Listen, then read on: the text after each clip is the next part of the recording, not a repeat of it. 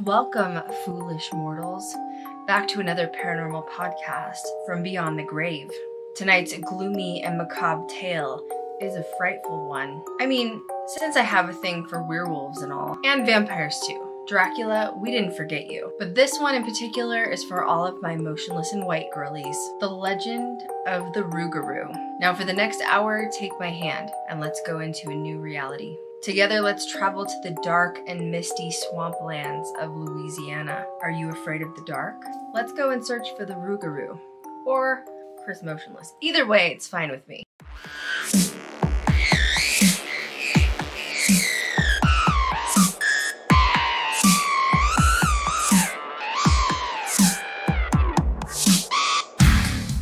And welcome back. This is a paranormal podcast for those of you that are brave enough to join the summoning circle. Welcome to Ghost Girl Diaries. Tonight I am your haunted host, the Queen of the Dead, Krystal Leandra. As the full moon shines brightly above the Louisiana swamp, it casts a silvery glow along the landscape. The stars twinkle as the dark waters ripple.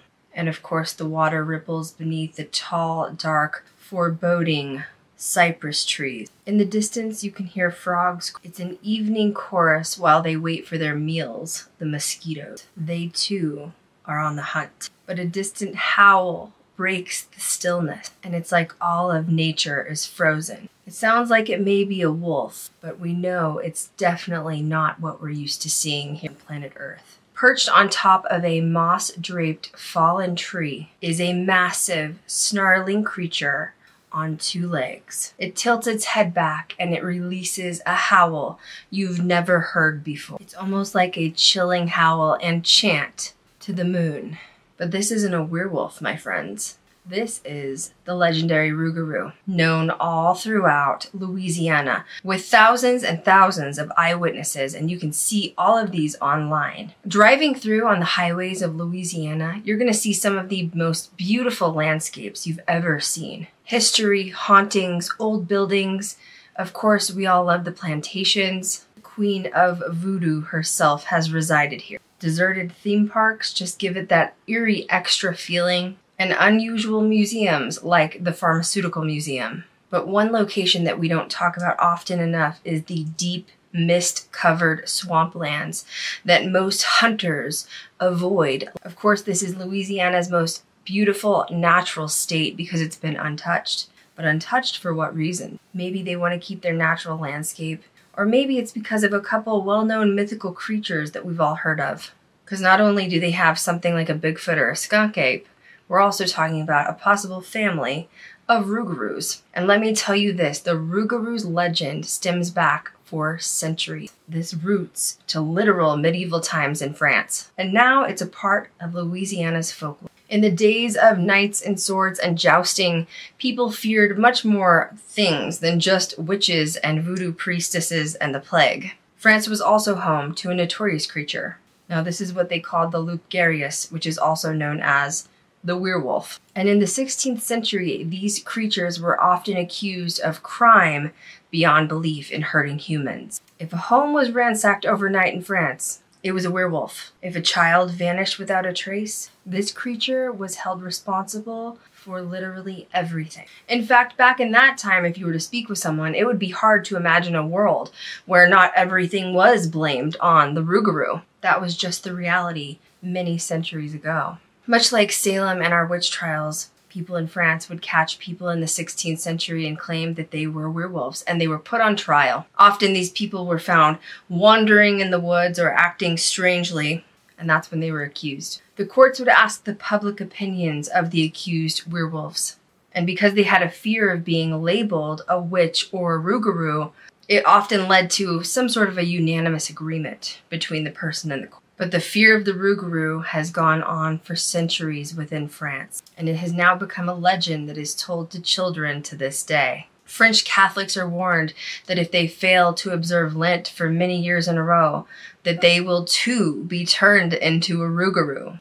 And there's tales of children who misbehave and their parents warn them, if you're not good, a Rougarou will get you in the middle of the night, so you better behave. This is when the French started migrating to places like Canada and the United States, and they carried those folklore tales with them. and now it has embedded itself into the new land of Louisiana and the United States. The Rougarou is said to dwell within the swamps of Louisiana, potentially sharing its habitat with what we know as the Honey Island swamp monster, also known as a skunk or a Bigfoot. Cajun folklore maintains that the Rougarou primarily preys on Catholics who fail to preserve Lent. This is just echoing the old tales of the French.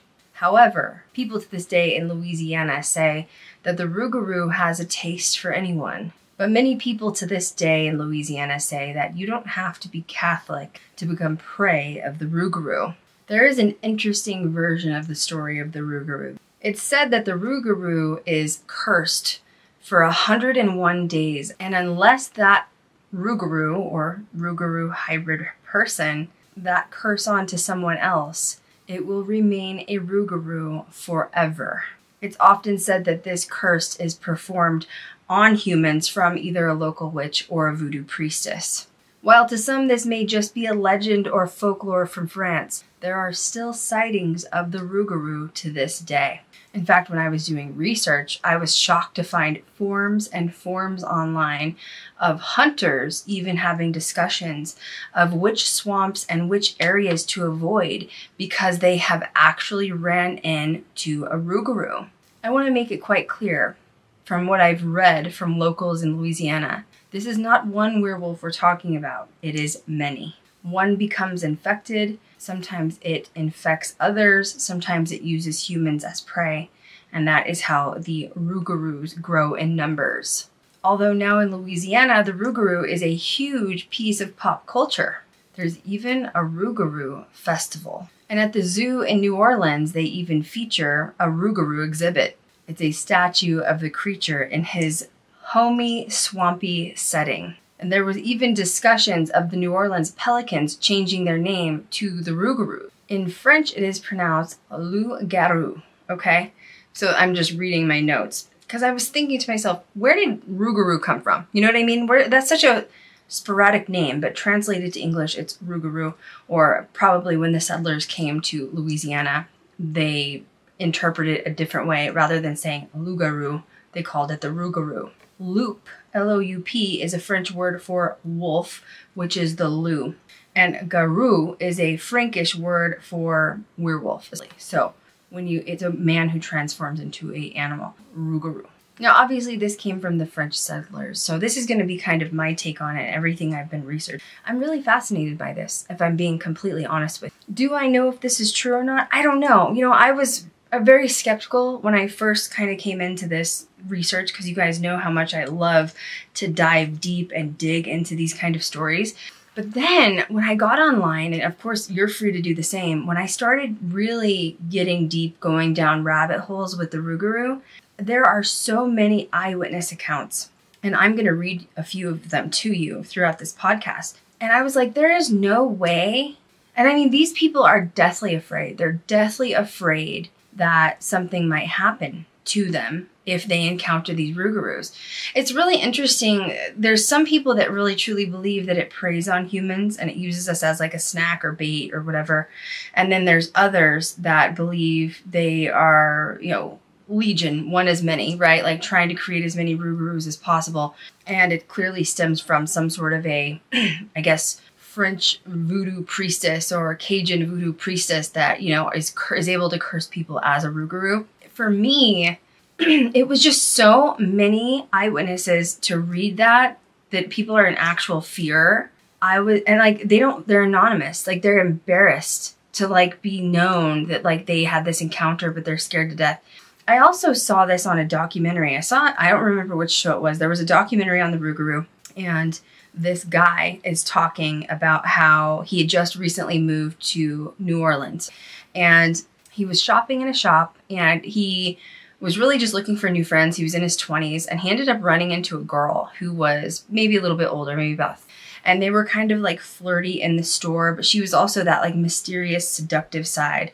And so he just kind of blatantly went up to her and said, "Hey, I'm new here. I'm from out of town. I would love to, you know, get to know you and take you on a date." And he asked her for her number. And she basically said like, no, I'm not comfortable, you know, with giving anyone my number on the first date, or like before the first date. But if you want to meet up maybe like this week, maybe we could go meet at like a public park or something. Like, she was kind of reiterating she would feel safer that way. And so he agreed. So in the store, she wrote down like Friday, 6 o'clock at this certain park. Well, he wasn't familiar with the area. So he ended up like Googling, because this was probably 2003, 2005-ish, when you had to use MapQuest for everything, right? So he's Googling where to go, and he realizes the state park that she wants to meet at is like 45 minutes away. And he said, you know, I was really desperate for friends. He thought she was really beautiful. He just went out on a limb and decided, hey, I'm going to go meet her. So he went to this park at 6 o'clock. He ended up showing up a little bit early. He said he got there around 5. He wanted to be there so that he could really know where he was, since he wasn't familiar with the area. And he decided to wait near the basketball court. There ended up being some other men that were coming to play basketball, and they saw him by himself, and they basically asked him to join in. And he decided to, yeah, I'll go ahead and play basketball with these people. So he ended up playing basketball. You know, 6 o'clock rolls around, there's no sign of her. 6:30 rolls around, still no sign of her. 7 o'clock, 7:30, still no sign of her. So he just kind of assumed she was a no-show. But by this time, he had made friends that were playing basketball. And they basically said, hey, you know, we don't live too far. You want to come over for like pizza and beer? And the guy said, yeah, that sounds like a great plan. Well, we don't live too far, so why don't we just walk? Now, I think that he, at this point, didn't know what a Rougarou was, didn't know it existed. But from what I can tell and from what people say is, if you're living on the outskirts of Louisiana, and especially near or around the swamplands like parks, you don't want to be walking at night. You just don't. It's dangerous. And also there's alligators, obviously. You know, it's more than just the Rougarou. It's what we deal with on a very 3D basis on this planet, right? He left his car at the park and he decided to walk with the people back to their house. And it was very dark. There were no street lights, but he was really confident that these friends that he just made knew where they were going. And as they were walking, there was like 5 of them. They started hearing something snarling coming out from the trees. Because remember, now they're having to walk out of a state park in order to exit to go to this person's house. And this thing, which he swears up and down was a Rougarou, was chasing them and actually ended up catching this guy and like scratched his chest, ripped his shirt open. Apparently one of the guys was holding like a pew-pew, you know what I'm saying? And he didn't shoot at the Rougarou, but he shot it off and it scared the Rougarou off. But he said when he turned around and looked at the Rougarou, he realized that he recognized her eyes, which are so interesting because we always say the eyes are the windows of the soul. I find it like, so that means even if you transform into a Rougarou, you're going to be noticed, you're going to be recognized. But he swears that that experience really happened. He went back to the friend's house. They were really shaken up. They let him basically stay there till morning, and then they went back and got his car. And he said he was very leery about ever meeting a woman like that again. So I just like to use this as an example while I was doing my research, because these Rougarous, if they do exist, are literally just like you and I walking through stores. They are literally human. Now, of course, in my mind, I was thinking werewolf. You know, a werewolf always howls on a full moon. But when I started reading the eyewitness accounts online in all of these forums, they actually say the most dangerous time to go out in the swamps is when there is a new moon. So when there is a new moon in the sky, there is no light, right? It is pitch black. And apparently that is when the Rougarou comes out to feast on its prey, which actually makes a lot more sense because, you know, it's dark. They don't want to be seen, right? I don't know if this means, you know, they live in human, when they're, to me, this is how I'm interpreting it, okay? In Rougarou form, they're living in the swamps. In human form, they're living a normal life. Once again, that curse can last, you know, up to 101 days. I don't know, I just find it fascinating. I just find this whole thing fascinating because I love stories like this. This is why I wanted you guys to be submerged into this when we started chatting. Now, apparently there's also sugar canes in Louisiana, and apparently they like the sugarcane fields to hide in. So this is another area of like the woodlands and the swamplands where they fear, humans fear, because there could be an actual Rougarou. Apparently Arcadia is the most known place for the Rougarou if you're looking for a centralized location. But it is, you know, the greater area of New Orleans, definitely in the swamplands. But I just found it so fascinating. They say when they see the creature, it is definitely a muscular human body that transforms with the head of a wolf or a dog. So it's literally like the werewolf legends. Some people who don't believe in the Rougarou say, oh, it's, just a story that's inspired to, put fear and obedience into people and their children. Don't go into the swamps. Don't go out at night. Don't be a bad kid and you won't get taken by a Rougarou. Also, if you're Catholic and you don't follow the rules of Lent, you're either going to turn into a Rougarou or you're going to get hunted and killed by one. The curse of the legend says, if you turn into a Rougarou by a voodoo priestess, or Cajun voodoo priest, you have 101 days. If at any time you transfer the curse or the illness to another human, you break that curse on yourself, which is why they claim it's so sporadic. Like they'll go through phases where they see a ton of Rougarous and not many at all, and a ton of Rougarous and none at all. But it has to be transmitted by human blood. During the day, the Rougarou turns into human form, and at night it turns back into a Rougarou. Humans, they say once you're infected with this, the instinct is to know not to tell anyone that you have been transformed into a Rougarou because there's a fear that you may end up being hunted. These are all similar stories that go through tales of the lichen as well. Apparently the Rougarou was featured in the Winchester Supernatural with Sam and Dean Winchester. I need to watch that. So apparently, just so you know, it's season 4 episode Metamorphosis. So if you're interested in seeing how it was interpreted there, I'm going to definitely go back and watch that. Apparently it was depicted as a man slowly becoming a bloodthirsty, losing control, human werewolf that needed to feast upon human flesh. If their NBA team is wanting to change their name to Rougarou, doesn't it make you wonder, could it be real? At what point does, where do legends, this is what I love to, like my deep thought processes are. If it's a legend and it's folklore, at what point does it become real? Or what point was it real to make it become a legend or folklore? Like I can't help but transmit myself into that world, which is where I wanted you guys to come with me. And even then, what I've talked about before is that I really believe in alternate realities, parallel realities. Like I told you, my parents, I can't see them right now because the 3D world, this planet is so dense and heavy, but they are here right now. They can see me. They can see all your family who's crossed over your spirit team. They can see you right now because there's alternate realities. And it makes you wonder is, we go through these phases where you see a lot of Rougarous and no Rougarous are in those moments that we're seeing lots of sightings of them online. Are the realities coexisting at once? Is there sort of a ripple effect, if you will, in time where we're able to overlap both? I feel like this could be true even with, Bigfoot. We really do see some Bigfoot videos and everyone's like, oh, but we've never found a dead Bigfoot, or nobody's ever hunted a dead Bigfoot.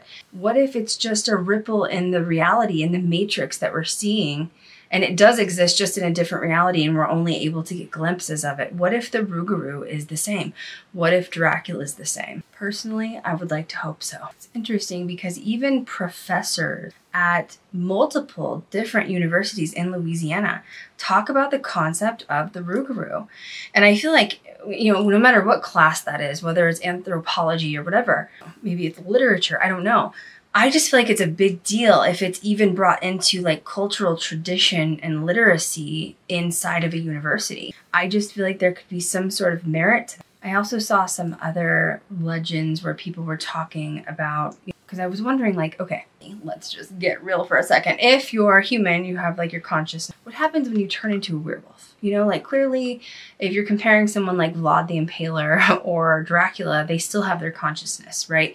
But like dogs are smart. Like I have dogs are smart. But if you turn into a werewolf, do you still have the same consciousness? And people that have encountered it say yes, they still maintain human intelligence. And I just thought that that was really fascinating as kind of like a sprinkle to the story. Apparently the Rougarou story just depends on who you're talking to in Louisiana. Yes, it's highly believed. Yes, the story is, passed on from generation to generation, but apparently there are many, many different versions of it. So it just sort of depends on what interpretation of the story that you're hearing from, depending on the family that you're speaking from culturally.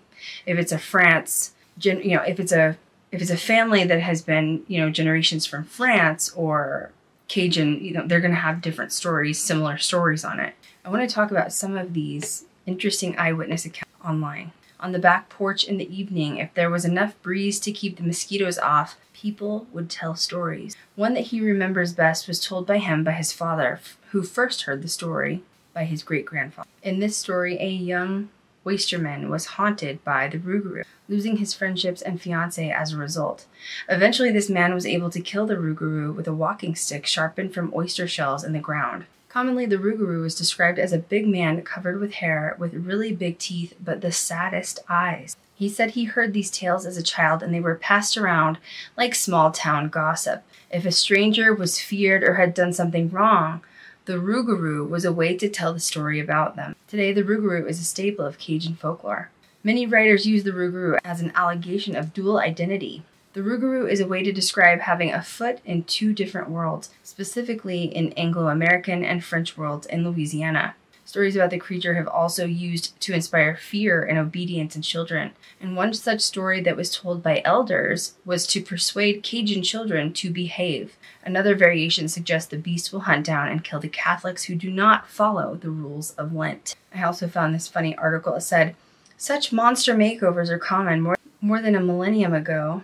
Vampires were demonic vectors of disease, possibly reflecting the very threat of rabies. But today, they're suave and sexy thanks to Interview with the Vampire, Twilight, and True Blood. We've now seen the evolution of werewolves, and now it's become some sophisticated character. I'm just going to personally say that I would be more afraid of an alligator than anything, although I also wouldn't want to run into a werewolf, once again, unless it was Chris Motionless. Okay, here's another witness story. So this happened to me a few years ago. I was visiting a friend's house in the Houston River area, the section of river that's pretty swampy. We were frog hunting at night. It was a full moon, so it made spotting bullfrogs easier. Anyway, I was wandering down the riverbank when we heard a sound. All went quiet. Not even the crickets chirped. We heard dozens of frogs dive right into the water. We knew that there was something very wrong. Then came a distant growl, like something evil. This was from the other side of the river. We killed our spotlight and we watched in the direction of the sound. And what I saw chilled me to the bone.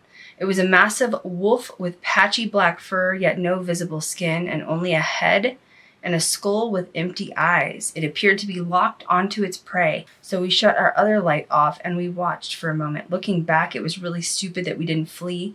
It ended up running back into the woods and started running down the river, so we decided to dip out and get as far away as possible. So the big question is, why is the Rougarou dangerous? Not only does it attack humans, but apparently it's also been known for killing livestock as well. So this to me sounds a lot like the goat sucker, which is the chupacabra. It also has the power to curse those who see it, which is why so many hunters refuse to go into certain swamps at night because they're afraid if they even look at it, they will become cursed. It could also lead to a lifetime of bad luck and misfortune. And of course, as the legend states, the only way to keep yourself safe from a Rougarou is to always maintain carrying a piece of silver, which is said to repel the creature. Sightings of the Rougarou have been reported for centuries, but of course they're often labeled as hoaxes or misidentifications. The locals do believe. Locals do believe. In recent years, there have been a few well-known sightings of the Rougarou in the area. The most famous one was 2016, and this was in Houma, H-O-U-M-A, Louisiana. And there was actually a video that was posted online showing what appeared to be this dark, large creature with glowing eyes, and it was literally walking through a residential neighborhood. Anyone that lived in that area or neighborhood actually confirmed that that was indeed the Rougarou. So what to look out for a Rougarou? A large body, muscular, sharp teeth, sharp claws, glowing red eyes. Sounds like my kind of man. It's said that it can be extremely dangerous for a human or livestock to encounter. So if you see the Rougarou, be careful when you go into the swamps of Louisiana at night. You never know what you'll find. So this concludes our haunted field trip to Louisiana. And tell me, do you believe in the Rougarou? Please like, follow, share, subscribe, comment. As much interaction as you have, it will boost our content. The more you interact with this video, the more we will be pushed in the algorithm. And until we meet again, beware of the whispers in the dark. Sweet dreams.